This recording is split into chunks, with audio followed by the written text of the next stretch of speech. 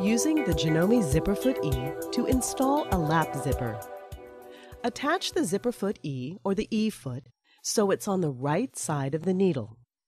Put your zipper's teeth next to the seam allowance. Sew the tape down. Snap the foot off and snap it back on to the other side. Turn your fabric over. Now you're going to create edge stitching right along the teeth. Catching the edge of the fold, stitch it down along the edge of the teeth.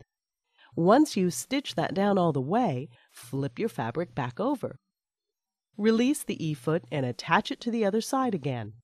Using the guide, you're going to sew down along the edge, creating your lap.